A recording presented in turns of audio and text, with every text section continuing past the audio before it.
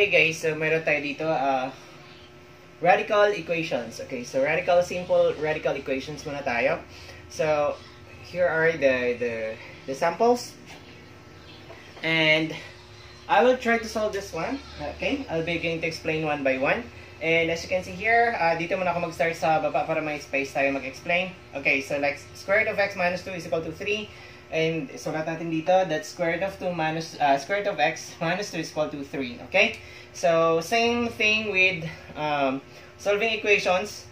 Transpose natin yung walang variable. So magiging positive siya. So we have square root of x is equal to 3 plus 2 na siya. Okay, so that square root of x is equal to 5. Now, in this case, since we're getting for the value of x, square lang natin siya. Pag square root siya, square lang natin both sides. Okay, square natin both sides. So square root of x square, that will just cancel the radical sign, the square root sign, and the exponent 2. So that's x. Okay, and then 5 squared, or 5 times 5, that is 25. So our x there is equal to 25. Okay, so let's try to check this one if we are correct. So we say square root of x minus 2 is equal to 3. And then x is 25. So we say square root of 25 minus 2 is equal to 3. And then square root of 25 is 5. And then minus 2 is equal to 3. So 3 is equal to 3. Okay, so as you can see there. Okay, next one we have here 12 minus square root of x is equal to 6. Okay, so transpose natin yung walang variable. So we say negative square root of x is equal to 6 minus 12, right? Okay, so negative square root of x is equal to 6 minus 12, that is negative 6, right? And then divide natin sa negative 1 para mawala yung negative dyan. So negative 1 on both sides kasi understood there's negative 1 here, okay? In algebra, we don't write 1. Cancel that because this one is negative 1 and negative 1, and this one negative 6 divided by negative 1, that becomes positive 6. Okay, so we have here square root of x is equal to positive 6. Now, again, pag square root siya, okay, radical, square root, square nyo lang siya. Pag cube root yan, that means 3 ang andito, cube root nyo rin siya. I-cube nyo siya, okay? So, both sides, square. So, we say, square root of x squared, that is just x, cancel this one. So, 6 squared is equal to 36. To check if we are correct, we say 12 minus square root of x is equal to 6. Okay? So, going back to the original equation. And then, x is 36. So, like 12 minus square root of 36 is equal to 6. So, 12 minus square root of 36 is 6 is equal to 6. 12 minus 6 is 6 is equal to 6. Okay? So, our answer is correct. Okay, here, so as you can see here on the board, we have 2 times square root of x minus 3 is equal to 5. Okay? So, again, transpose natin sa kabilang side yung walang variable. So, we say 2 square root of x is equal to 5 plus 3. Okay? So, this one magiging positive 3 na siya. And then, 2 square root of x is equal to 5 plus 3 is equal to 8. Now, nasa labas si 2. Okay? So, coefficient, numerical coefficient lang siya. So, i-divide natin siya by 2 both sides. Okay? Both sides. Kasi multiplication naman siya. So, pwede natin i-divide siya. So, cancel that. So, we have square root of x is equal to 8 divided by 2. That is 4. Okay? And, solving for x, you square both sides lang. So, we say, cancel the square and x, the radical sign. So, we say x is equal to 4 squared is equal to 16. Okay? Now, let's try to check this one using the original equation. Oh. X is equal to 16. Okay? Square root of x squared. Okay, that's x is equal to square root of 16. Checking that using the original equation. So we say 2 square root of x minus 3 is equal to 5. Okay?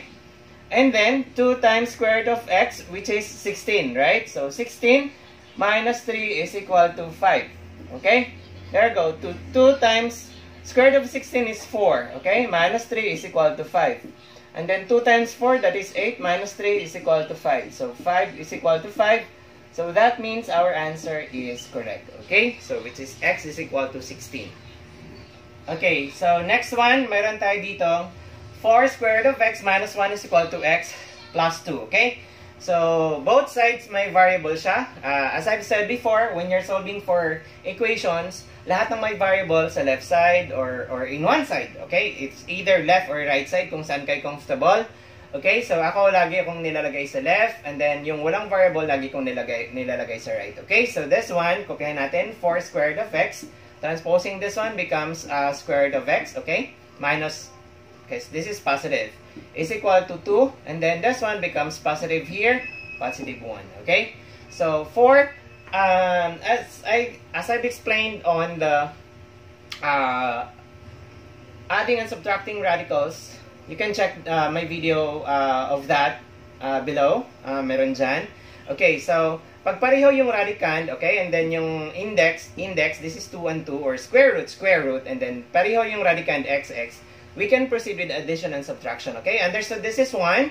Okay, so we just subtract the numerical coefficient, so that's 4 minus 1, that is 3, and then kopyahin nyo lang yung radicand, which is square root of x, okay?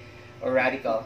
And then 2 plus 1, that is 3. Okay? There we go. And then may 3 tayo, numerical coefficient dito sa kabila. So we just have to divide it para hindi tayo masyadong mahirapan sa pagsusolve. Anyway, we can do it this way. So cancel that. Kung ano yung numerical coefficient, yung divisor natin. Kung ano yung divide nyo dyan, divide nyo din sa kabila. That's it. Okay? So 3 divided by 3, that's 1. So we have square root of x is equal to 1. And then, square natin siya. Square natin both sides. So x is equal to, cancel this one, is equal to 1 squared is 1. Okay? Checking our equation or our answer if it's correct. So we say 4 square root of x minus square root of, minus 1 is equal to square root of x plus 2. Okay? Original equation natin. And then 4 times 1, okay, which is x, value of x, minus 1 is equal to square root of 1 plus 2. Okay? 4 times 1, that is 4, minus 1 is equal to square root of 1 is 1, plus 2. And then 4 minus 1, that is 3, and then 1 plus 2, that is 3. So our answer is correct, okay? Okay, so here guys, we have the last one, x minus 4, square root of x minus 4 plus 2 is equal to 17. Okay, so transpose natin ito there. So we have x minus 4, square root of x minus 4 is equal to 17 minus 2. Okay, so this one, square root of x minus 4 is equal to 15. You square both sides. Square both sides. So we have there, cancel this one. So you have x minus 4 kasi buong x minus 4 siya inside, or the radicand is x minus 4. So cancel niya yung square root at saka yung square. So that is 15 squared is 225. Now, transposing that, so we have there x is equal to 225 plus 4, or x is equal to 229. Okay, so let's try. Okay, so let's try with this. Checking it. So we have square root of x minus 4 is plus 2 is equal to 17. So we say x is 229, so square root of 229 minus 4 plus 2 is equal to 17. 229 minus 4, that is square root of 225. Okay? 225.